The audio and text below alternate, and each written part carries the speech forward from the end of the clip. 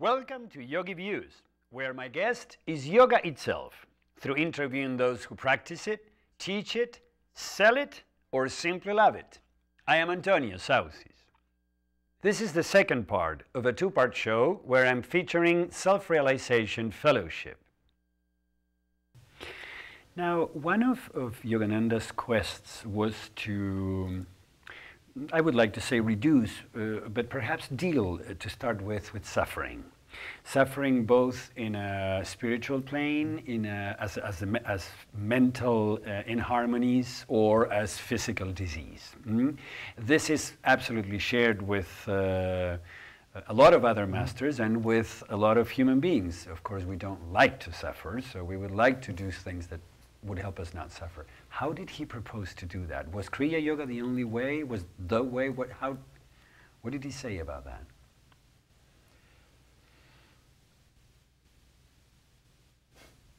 Following the laws of life is, again, goes back to yama, because a lot of the, Yogananda once said, he said, the breaking of the 10 Commandments is the cause of most suffering in the world.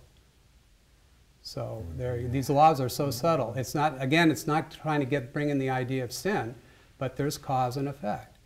And those laws, we get results from what we've sown.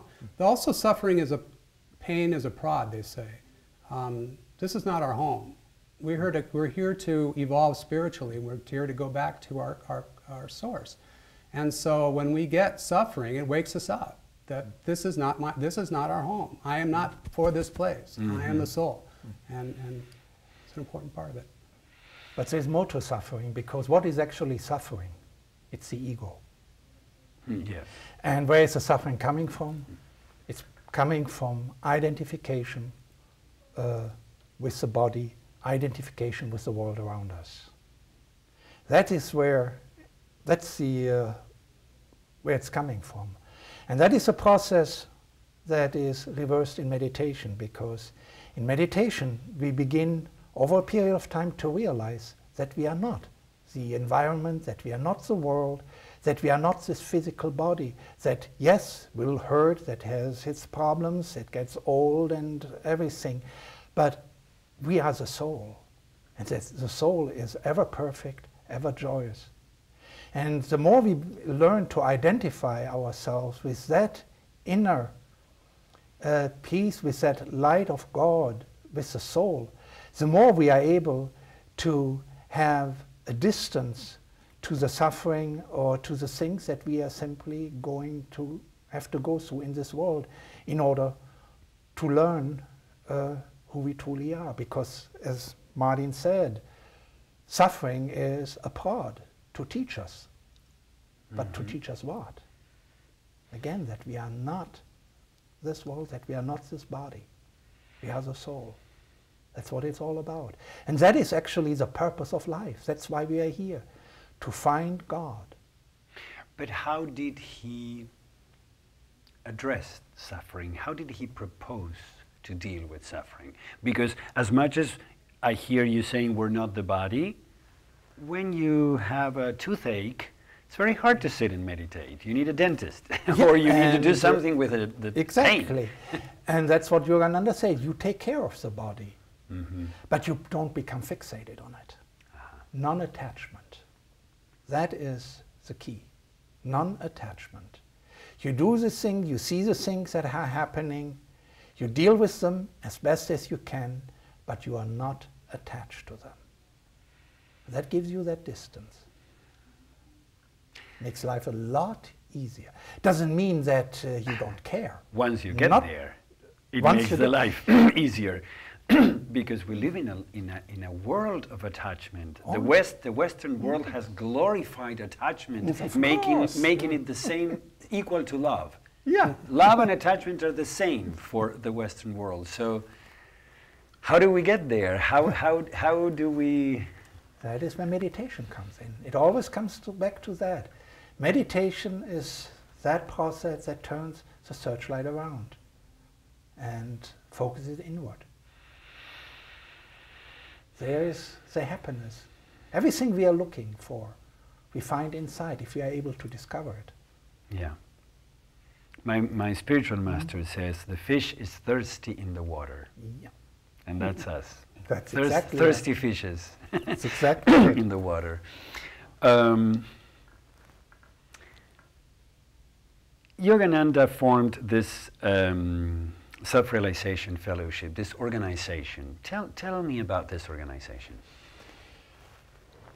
In this modern time, it would be ideal, of course, if everybody had his own guru, but there are not that many self-realized masters around that everybody can have his own guru. So Yogananda started the organization to disseminate the teachings through lessons. That is a home study course that is sent.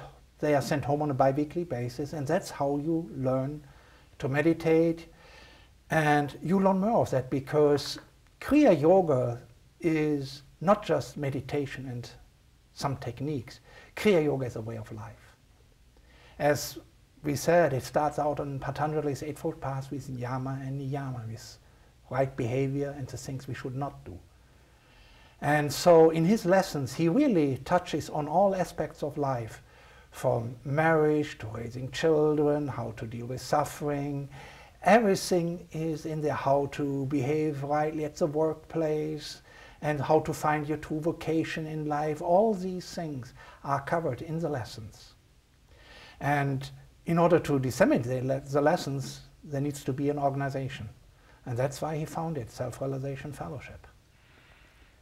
What is the relationship with the Yogoda in India? That's actually our Self-Realization Fellowship and Yogoda Satsanga Society are the same. The only thing is Yogoda Satsanga Society acts in India, and here in the West is Self-Realization Fellowship. Actually, Yogananda started to found Yogoda Satsanga Society in 1917, already in Ranchi in India, where he had a boys' school. And then he came over in 1920 as a delegate to the Congress of Religious Liberals in Boston. And he stayed then till his passing in 1952 here in America, with one short interruption in 35, 36 when he went back to India. So they are both the same. Another big part of the Self-Realization Fellowship is we have meditation groups and centers around the world, many thousands, even small little people, 5, 6 devotees that meet in a home, yogis, and they have regular meditations, and they're throughout the United States and the world. So that's a big part of Yogananda. He didn't want necessarily a monastic order to be the centerpiece of Self-Realization Fellowship, because this is for the world, and it's for people meditating in their homes throughout the world. And so what is, let's say, what is the difference between the monastic order and a regular devotee or practitioner? Nothing really, except that we have taken vows and have dedicated our lives to work and to serve the organization and to help it. So, but the practice of yoga and everything else about the teachings are exactly the same. Now you were mentioning the boys' school that he opened, and then somehow was, if I'm not wrong, his first outreach program, let's say. Yoga for thousands of years was for men only. Ever since coming to the West, it had sprouted, and women are practicing now to the point that 80% of the yoga practitioners in the West are women. Why do you think this happened? In India, yoga has always been practiced by women as well. There are many women saints that Yogananda writes about in the Autobiography of a Yogi.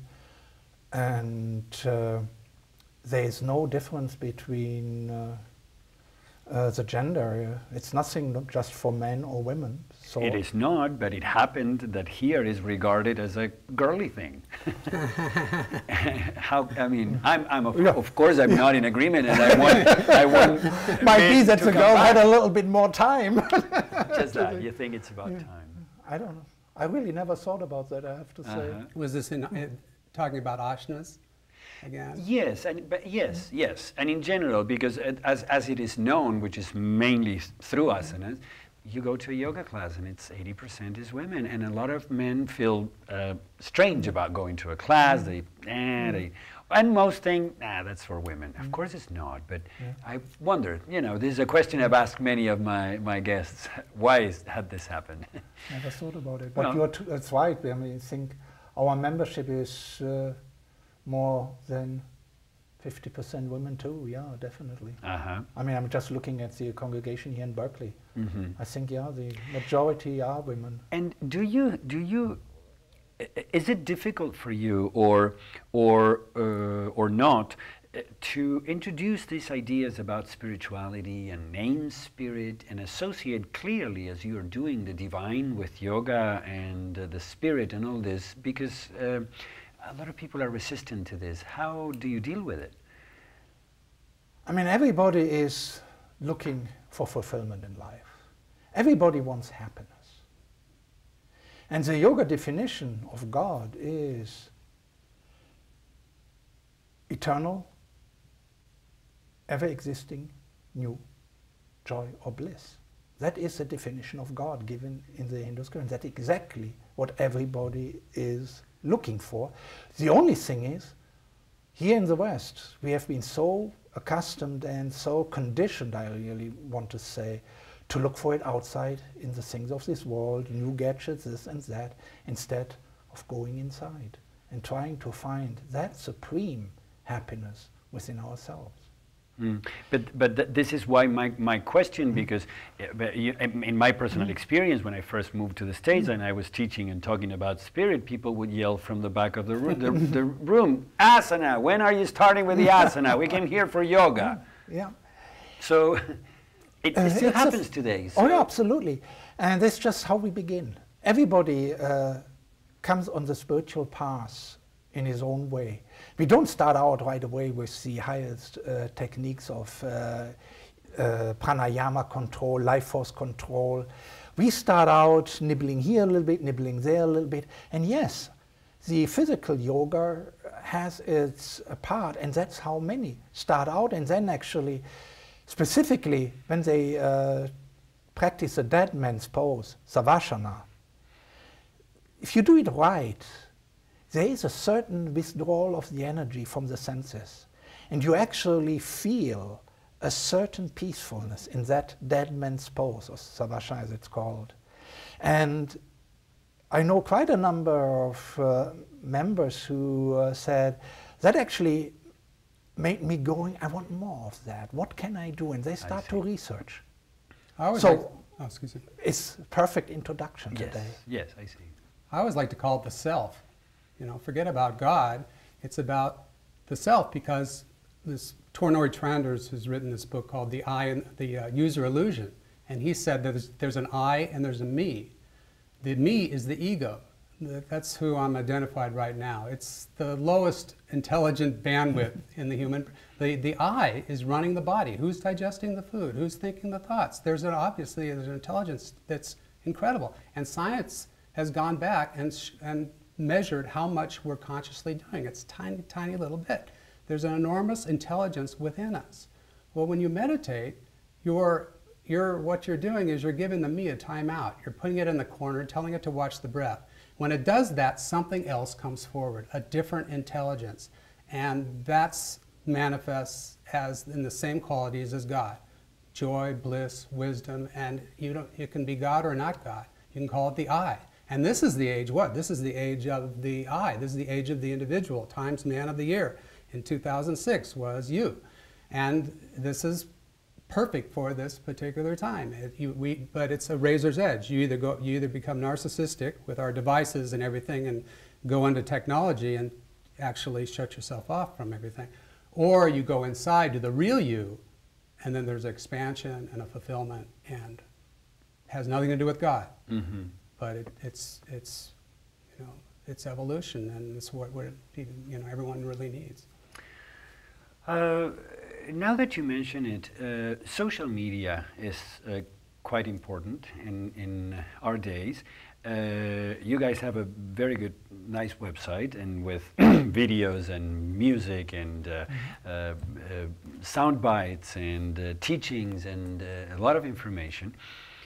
do you think that social media, how do you think that social media and yoga can or do interact? And I'm referring also to the fact that a lot of people now pay a few dollars for a membership to a certain website, and they look at some classes, and they do the classes in their living room. Well, so it's a way of practice or having access to yoga. Do you think it's okay? Do you think it has some future? Do you think how does it integrate with this distraction that, on the other hand, social media is as well? I think it's just like anything else. It depends upon how it's used. Yoga, meditation itself is, I look at it as a piece of social media. It's like an iPad. It's like it's a portable church. You know, the days of the church are kind of gone because people just don't. Why would I go there? You know. And so what they do is you have your church where you are. You sit down, you meditate, you create you create your own spirituality. So it's very in tune with this idea of everything portable, everything is part of you. So that's the way I see it. And perhaps also with the idea of connection, because actually the main aim of social media is connection. And this is also what Yogananda was talking about: connection with the spirit, connection with God or with the I inside, but also connection with others.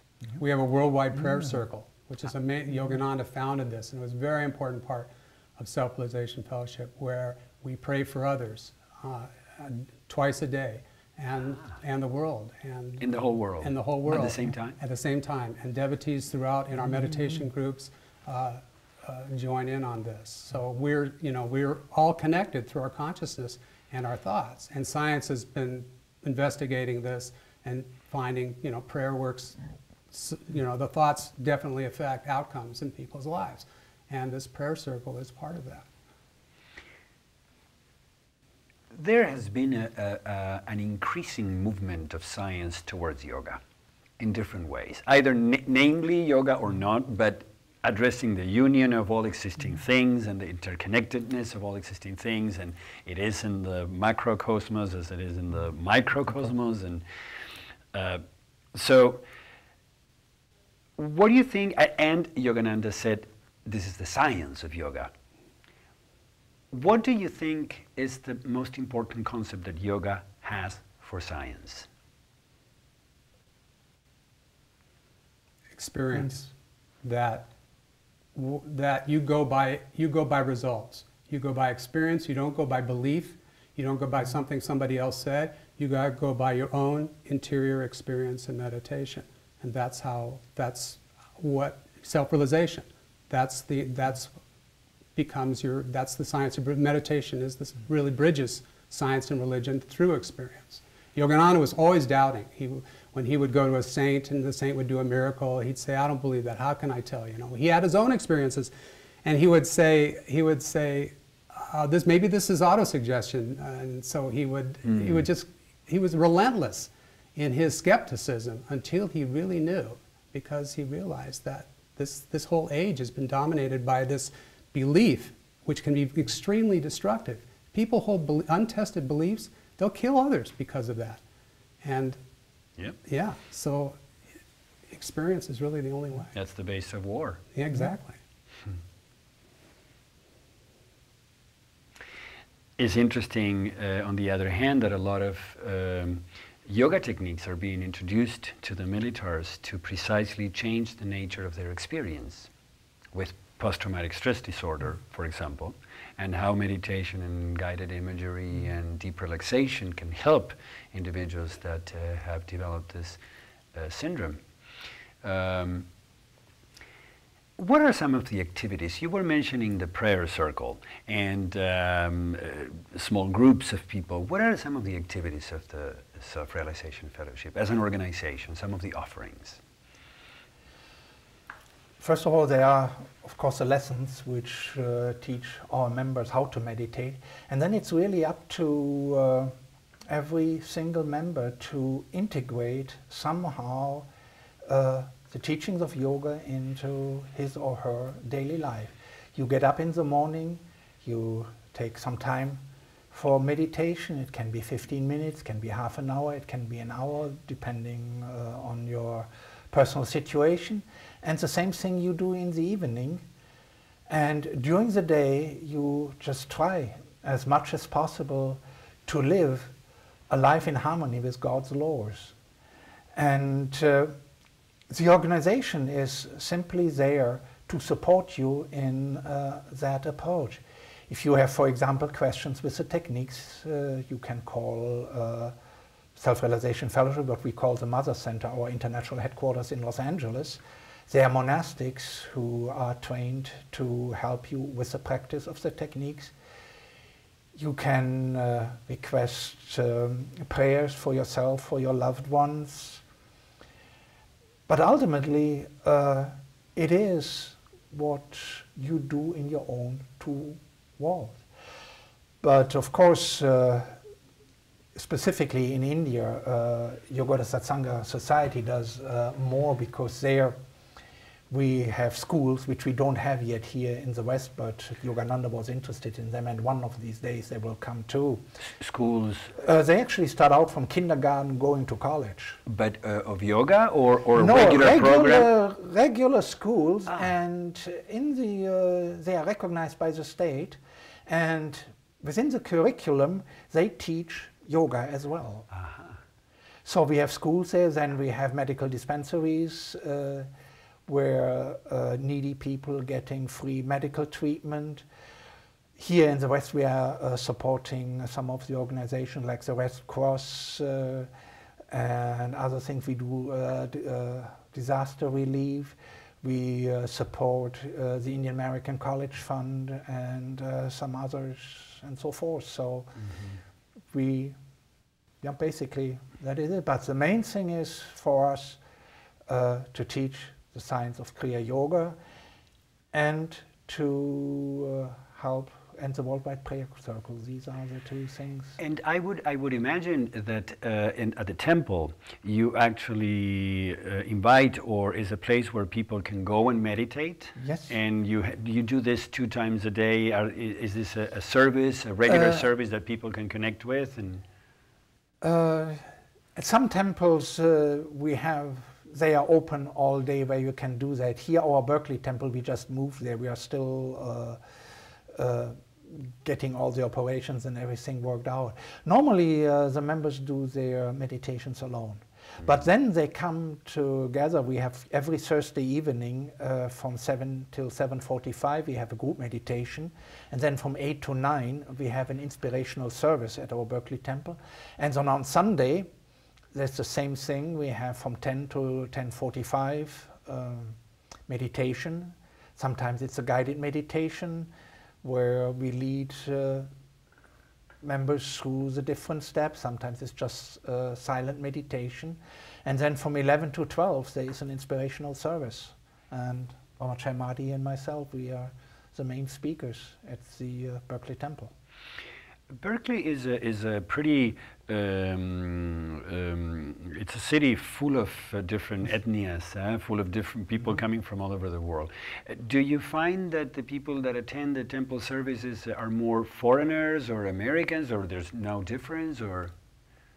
It's all walks of life. All walks of life. And all ages too. We have a Sunday school, so it starts from the little ones up to 80, 90 years old. How little?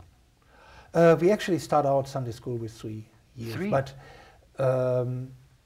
we have, if our members, for example, have younger children, we have a parent and infant room, so with video, closed circuit TV, so that they can follow the service and then just take care of the little ones, the babies. So too. But we start out at 3 o'clock, at 3 years old with Sunday school. Which is a bit different from other yoga traditions that say that in order to connect with self-consciousness, you have to be at least 12. Some say. That is when we start to teach the techniques. There is a difference, but there is a great way to teach children right from home is just through the stories that are in the Bible, the stories from the Autobiography of a Yogi, the stories from the Mahabharata. I mean, there are all kinds of ways how you can teach children right or wrong, just at their level where they can understand it. And in fact, there's been a lot of research conducted, and some of the most important one done in France by Michel and Flack, who introduced just 5 minutes of meditation at the beginning of every school day, and then they compare the results and the learning abilities of those who were in the program in relationship to those who weren't, and it was amazing. The results were amazing. The kids were much more focused, concentrated, learned in a more fun way without it considering a horrible thing they needed to do. So. But even with these very young children, we teach them meditation just sitting still for 15, 30 seconds. And it's amazing these little children can do it, because the one thing is, the little children are not that identified with the outer world as we are. They are still a little bit in the astral. And if they tell you, actually, look here at the point between the eyebrows, there's a spiritual eye, a lot of the children have no problem with seeing it right away. And they know to focus, and the moment they do that, they feel that love, they feel that contentment, so there's no problem. It's us, the older ones, who really are so conditioned, who have some trouble, who need the techniques in order to overcome our restlessness. So now, it works perfectly. Being in Berkeley, and in general in the United States, we say you can find a yoga teacher under every stone these days. What makes the Self-Realization Fellowship different? Why would someone choose to go to the organization rather than going to another yoga place? I think again it's the scientific techniques of Kriya Yoga, which are, as Yogananda said, the airplane route to God, because there are a lot of organizations in India, here in the West, they teach mantra yoga, they teach, but they work. And if you really get deeply into them, you get the same results that you get with Kriya Yoga. The only difference is with Kriya Yoga, you can get it a little bit faster. So that is very enticing for it's a modern very world. Enticing, yes, absolutely. But there is no difference. I mean, look at a lot of the Catholic saints that we look at the Christian Church. They were one with God. They found that supreme happiness within themselves, and they had heard nothing about yoga. They didn't know anything about techniques. How did they do it? They just transcended their human consciousness through love and devotion. And that's a very difficult way, but it works. That's Bhakti Yoga. Bhakti Yoga. That's Bhakti Yoga. Yes, a very important way. Yeah. What do you think, and perhaps that is it, but what do you think is the most important message that the Self-Realization Fellowship, that Yogananda has for the modern world? If you were to pinpoint one important message, what would that be? Well, it's sort of, the purpose of life is to seek God, but that's going to turn off half the people because of the way God is understood. So the purpose of life is to seek supreme happiness inside, which may be a better way to put it, and that's was Yogananda's main message. And I would say you don't have to run around. There are techniques that you can practice that will, with scientific certitude, give you that happiness, because that's the definition of science. If you do an experiment, no matter where you repeat it, it always works the same. You always get the same results because it's based on science. And that's where Kriya Yoga comes in, that there is a scientific way to find that happiness within ourselves. It might take a while, you will not get it immediately.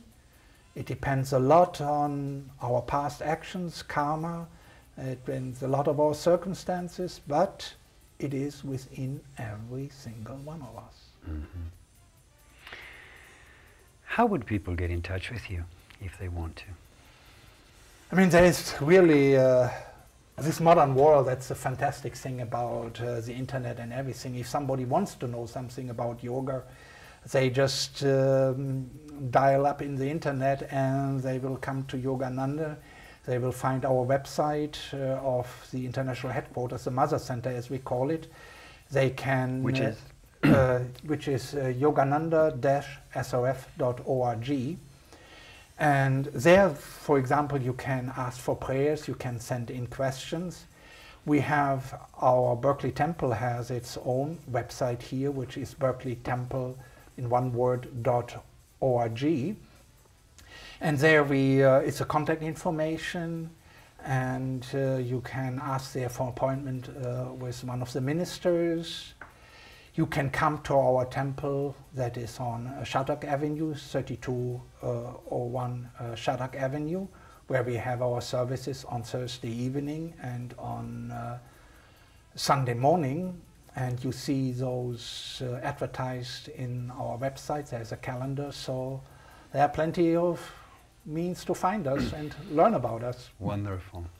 Wonderful. Well, I thank you very much for coming here today to share the great teachings of Yogananda, but also your personal points in life. And I hope to have you again here at the show sometime. My pleasure. Thank you.